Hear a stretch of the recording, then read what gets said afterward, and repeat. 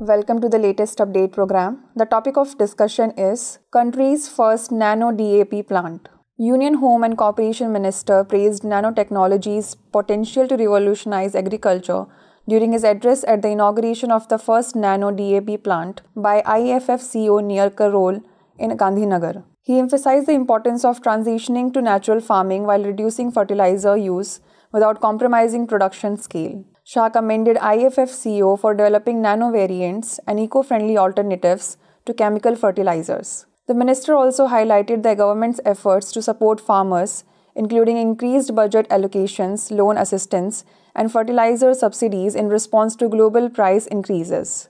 The liquid nano DAP produced by the new plant will have no adverse effects on soil nutrients and will be beneficial to local farmers. The Kalol nano-liquid DAP plant, established by IFFCO at a cost of 300 crore rupees, aligns with PM Modi's Atmanirbhar Bharat vision. The nano-liquid DAP, priced at 600 rupees per bottle, offers a cost-effective alternative to conventional DAP. The plant will benefit farmers and reduce imports, logistics, and warehousing expenses. The plant is set to produce 5 crore bottles of nano DAP liquid, equivalent to 25 tons of DAP.